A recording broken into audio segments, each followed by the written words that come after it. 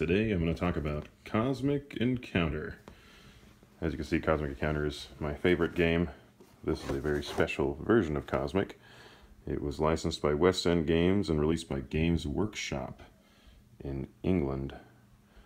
So that's what the box looks like.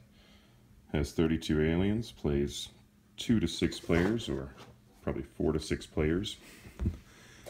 And it's got my favorite box art for any edition of Cosmic Encounter. It has aliens on it, and it's a play on the creation of man. So it's pretty good. So let's set out some components to look at here to show you how this works here. So it comes with a black and white rule book with some pictures to show how things work, which is nice.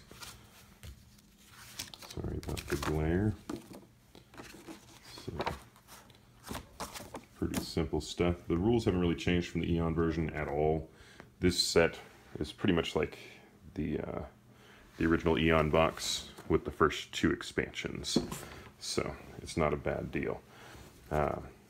They changed the Destiny stack, which used to be little discs in the Eon version, to cards for the first time. So just colored cards, whatever colors you're playing with, you make a Destiny deck out of it, shuffle them up, and then you draw and have an encounter with that color.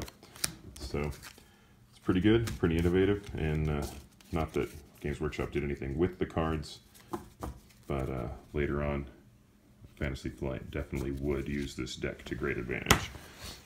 So your ships, you get 20 ships of 6 colors. You get blue, red, green, which is my favorite and should always come with them, unlike Mayfair, who had colorblind problems, I guess. Purple, blue, or that's blue. This is yellow, and orange. So the orange and red can be distinguished against one another. Some games have a problem with that. These ships, it's a cool idea to have 3-dimensional ships, but they don't, you cannot hold on to them very well. They do stack, but they're just a pain to work with. Cardboard chits from these 2 editions work a lot better. And the plastic ships from Fantasy Flight are the best. So, here's your hyperspace cone. I like the art on it. Looks really weird. But nothing on the other side. But yeah, really weird design. Pretty cool. It comes with 32 aliens. They're just on small sheets, a little bit bigger than cards. They have different art on them from any of the other versions, so that's pretty neat. The information's on the back, and the art's on the front. So each color has their own little stand that it comes with, and you would just put the alien on your stand in front of you, the rules facing you, and the art facing your opponents. And you still get the zombie. So, and it doesn't look like a slug, like in the Fantasy Flight version. So that's good. But yeah, lots of aliens, lots of art. The Cosmic deck has an interesting back. In the other versions, in these 2 versions, it was just a star field background. In this, it's a galaxy with the logo on there. Even the artifacts have art on them now, which is pretty interesting.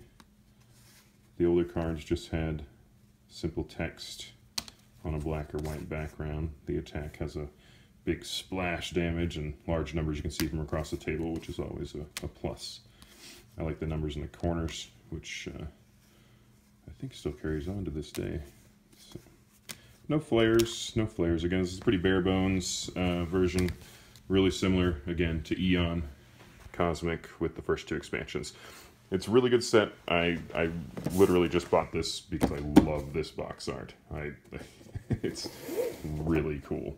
But if I want to play bare bones Cosmic with no flares, I can pull out this. If I want to play old school Cosmic with flares, I've got this. If I've got this if you want to play with horrible flares. And Fantasy Flight's still the best. Thanks. Bye.